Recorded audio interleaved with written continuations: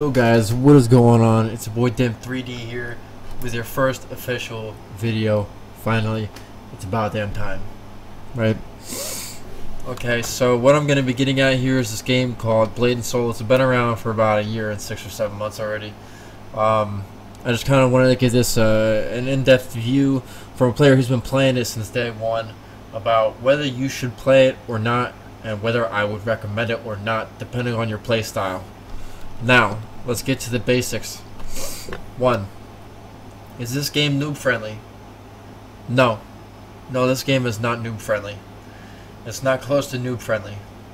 People really do not enjoy noobs, and you're probably going to get shunned or kicked or shoot away from pretty much anything and everything that you try. The only thing you're going to have access to is probably random pugs if you decide to join any in the dungeon lobby, or if you somehow get into a guild that is kind enough to bring you in. That can also help you gear up and not be a noob anymore. So out of 10, I would have to give this game about a 3 in terms of new player friendly. With the recent updates of the gear progression, the level progression, and the story progression in this game, I would have to actually change that 3 to a 5. If you're just playing this game for shits and giggles and you just want to have fun, I will recommend it. Let's get to an important aspect of this game. Can you run it on your PC? Yes. You can run this game on a lot of computers. Can you run it well? Can you run it with high graphics? Can you run it with a nice frame rate? Can you run it with a nice MS rate? The probability of that is actually very low. I do not think majority of the people even play this game with more than 40 frames per second. Not gonna lie.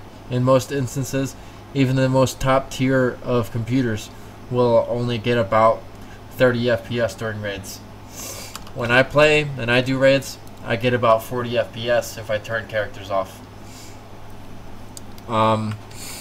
Right now I am using my computer. It's a MSI Z270 Gaming Pro motherboard with an i7-7700K Intel chip. It's not overclocked. None of those are overclocked in any way, and I also have an NVIDIA GTX 1080 graphics card, also not overclocked. And I'm playing right now at max settings, standing still, besides anti-aliasing, with about 60-70 frames per second. If I do an action, that goes down to about 60. If I move around, that goes down to about 50. If I do combat, it goes down to about 45. If I do combat with players on, it's going to go down to about 25. If I do combat without players on, it's going to go down to about 20. If I do combat with low settings, with optimized settings, which is about this is about as optimized as it gets if you want your game to still look pretty good.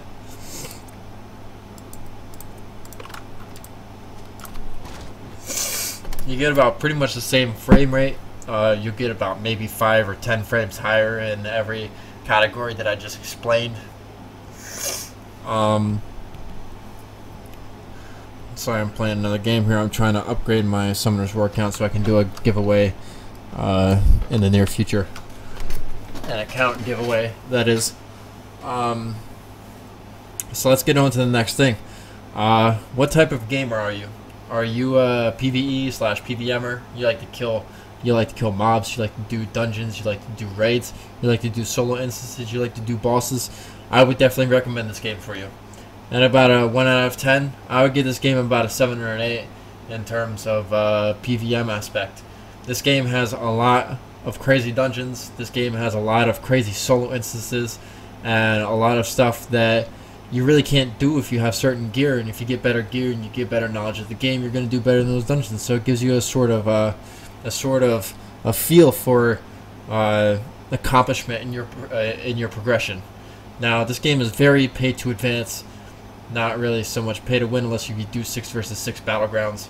But everything else is pretty much pay to advance besides the equalized 1v1 and 3v3 arena PvP.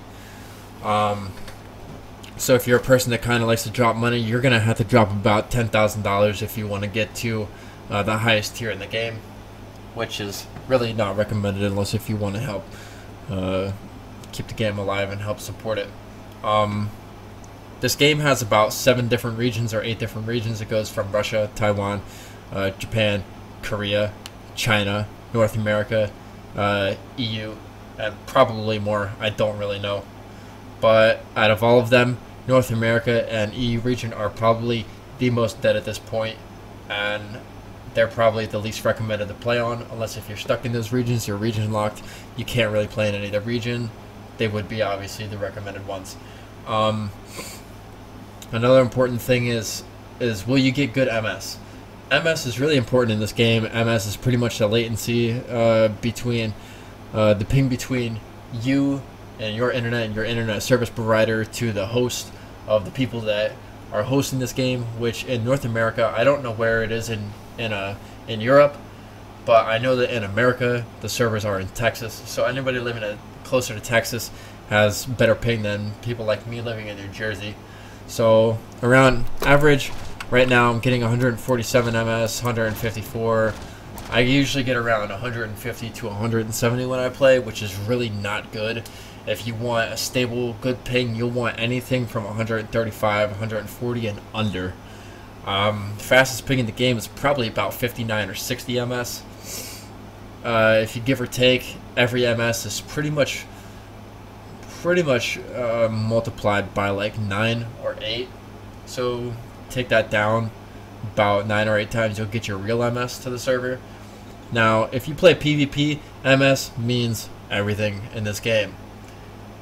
If you miss even a few fractions of a second or a nanosecond of a tech chase or a roll or a get up or a tab or a skill activation or literally anything, that MS is going to be the deciding factor in what comes out of your skills and your gameplay.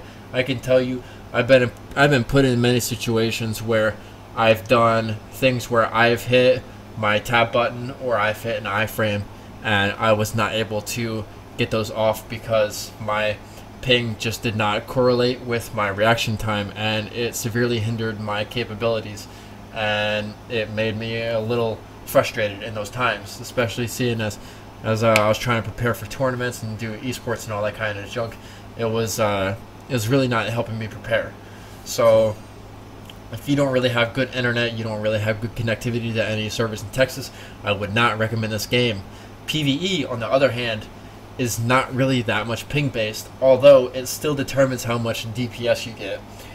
If somebody has 220 MS compared to somebody who has 110 MS and you both have the same exact gear, the person with 220 MS is going to do significantly less damage just because the person with 110 MS can get off more attacks per second. And yes, that goes for every class. So in terms of that, internet service providers and all that, if you have bad internet, I would really not recommend this game, especially if you're Brazilian, because it's just not going to work out for you and you're just going to end up frustrated. I think there's one more thing.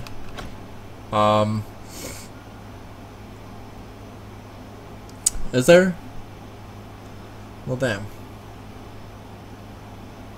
I don't really think there is, but if there is, I'll probably make another video on it. Anyways, I don't want to keep this video running too long, but if you guys enjoyed the video, smash the like and subscribe button, maybe even comment in the comment section below, or even dislike the video. I'm not going to control you, I'm not going to tell you what to do, but I would pray that you would like, subscribe, and comment on my videos. I love replying to comments, and I love just seeing new people come to the community and talk about what they love to talk about, you know?